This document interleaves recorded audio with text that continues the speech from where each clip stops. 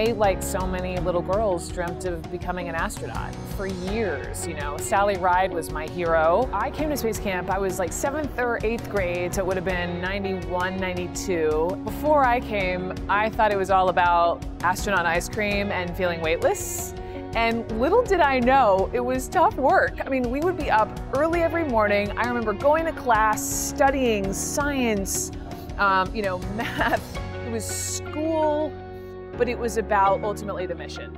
My first summer at Space Camp was actually in 2000. I didn't have an opportunity to come as a trainee, but a friend of mine in college talked me into checking out the summer job and being a counselor here. I had no idea that people worked in the space industry like that, teaching the physiological adaptations that the body goes through. It was eye-opening and life-changing.